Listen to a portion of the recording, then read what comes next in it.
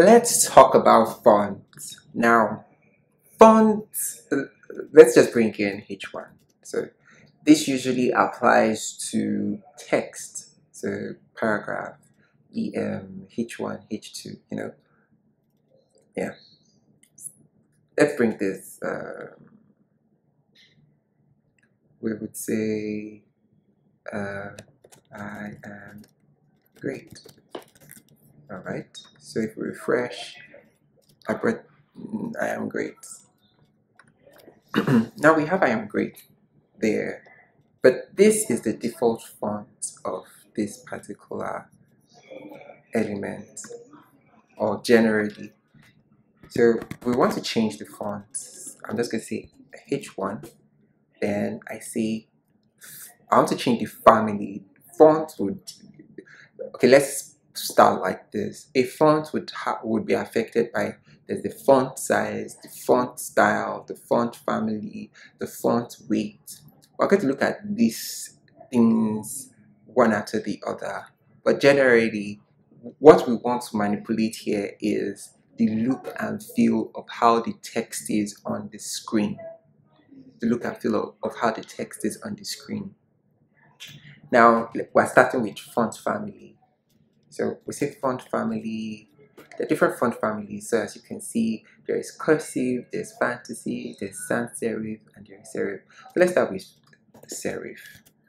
So if you see, serif is kind of like the default. Serifs have this, how will I put it? In Yoruba, we'll call it ajasa. But here, we'll just say they have these extra things on it, these squiggly things, which is different from if we say sans serif.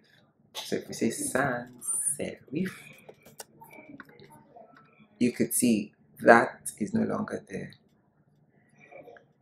So if we move on to cursive,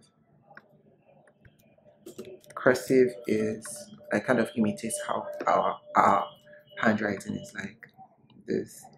Then obviously you could also try system UI.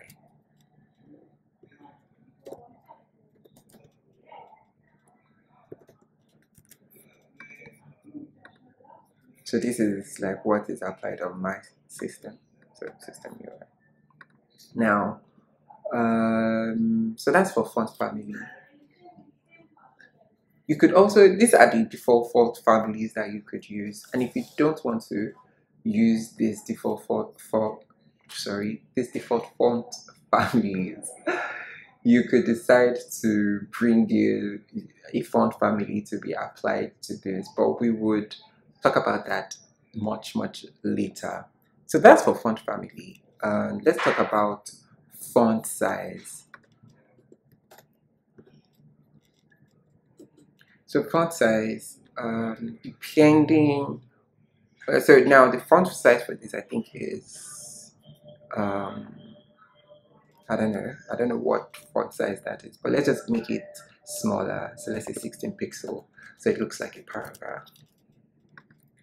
So I see that's 16 pixel. So you could make it as big as you want. Yeah. So that's for font size. Then we have font style.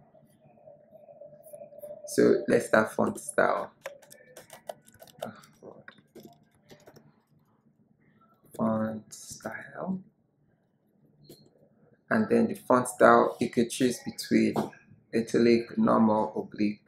So let's just use italic because we use italic a lot. So see, that's what it italicizes it. And that looks really cool. All right. Then another one we could look at is font weight.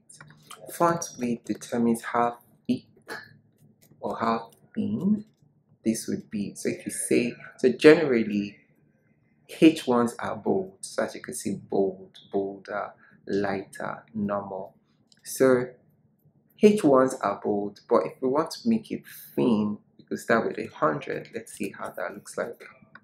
So you can see this is so thin. And keep stepping it up.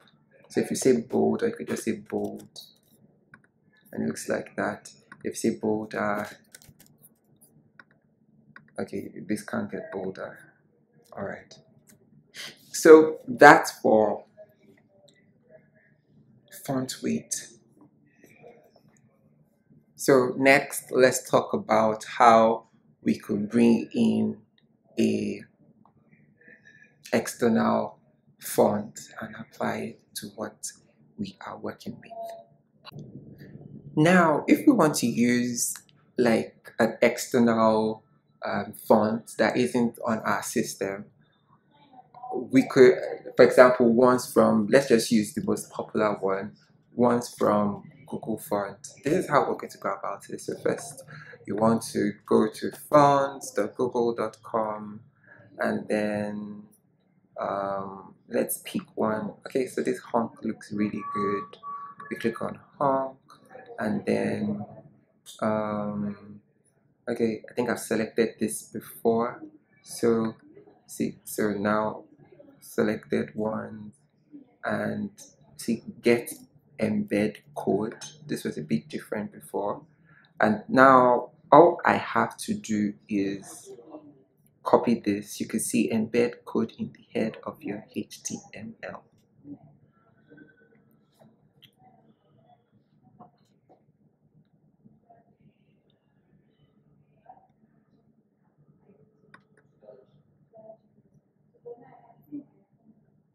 And then I come here, and in our head we paste it. So we paste this in our head. Then all we can do is, like they said, in our font family we put honk in front, put a cover. So what this happens is that our browser is going to look for this first. Then if it doesn't find this, it will apply this as the default. So if we go back and refresh, you can see this has been applied. So that's how you can apply a external style to what you're doing. Or an external, I said external style, you could apply an external font to what you're using. So next we're going to talk about styling a list, and I'll meet you on the next one. Now let's look at styling lists, so that we could change some default configurations. I'm just going to create a very simple list here. So we're just using another list, and then we'll just say, I'm just going to use li, we'll say house, car. If I want to style the list, so just say li. The first thing we want to style is the type. So list style, type. Now, the default is usually disk, but then we have all this, so we could try. I think is it default disk or circle? I'm not sure. Let's see what circle looks like. So if we refresh this, you could see. So let me zoom in. You can see we have circle. This is a circle. So if we change this to disk, disk is the default. Then if you change it to square, yeah. So there are quite a number of style types. However, I would like us to, let's say for example, you don't want this to be the default list type. Your company has given you a different way to style it. You could decide to change it to an image. So in here, I have already imported this really small image. I got this icon from Favicon Icons. So I just downloaded it and reduced the size. So what I can do with it is just come here and say list style image, and then I would use URL. So now I'm just going to pick this one. So if I go back, as you can see now, this is it. That's taken over. But if I don't want any styling whatsoever, I could just, if I don't want any list style and type, if I don't want any type, I just go none, and it's no longer there.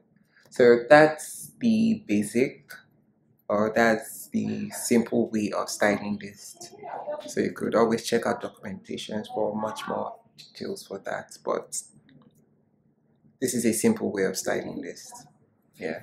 Next thing we want to check is we are going to talk about CSS units just for a brief moment before we go into other parts of our CSS.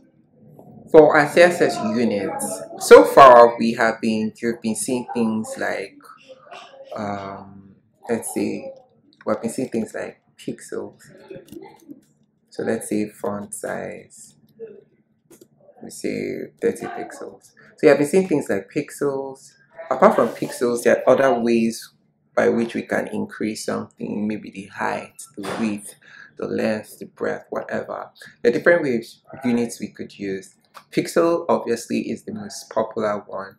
Apart from pixels, we have EM, and then we have REM, which means root EM. Then we have percentage, and we have inches, we have centimeters, but most of the time you're going to find yourself using pixels, percentage, maybe REM and EM, but most of the time it will be pixels and percentages. So just bear that in mind when it comes to CSS units. Another thing I would like you to point out would be colors. So for color, so far we've been writing the names directly. If you don't want to write the names directly, if you want to use hex codes, you can use hex codes. So for example, white is, I think white is FFF. So if you use FFF, this will become white, right? So I think AE is gray. I'm not sure about that. Okay, yeah, I'm not sure. So that's gray. And FFF, no, 000 is black. Yeah. If you don't want to use that, you could also use RGB or RGBA, but let's start with RGB. So if we use RGB 000, that's black, so it doesn't change. But if you use RGBA, A stands for alpha. So the last what would I call this? The last argument or property we're going to put here will determine how the opacity of this color. So if you say 1, it will be black. If you say 0, it will be completely invisible. If you say 0.5, then it fades it by 50%. So as you can see, it's faded by 50%. If you make it 1, it becomes so light. It's so light. It's there, but it's so light. You could also use HSL. So let's just look at color picker from, so you can see. So you could use HSL. Let's do that. So just do this, and then okay. So if you go back, but that didn't apply. Oh, sorry.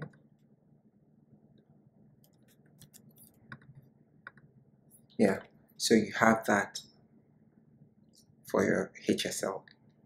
So those are ways by which, those are the units we could use when it comes to CSS. Next, we're going to talk about box model. The box model. The box model is what we're going to talk about next.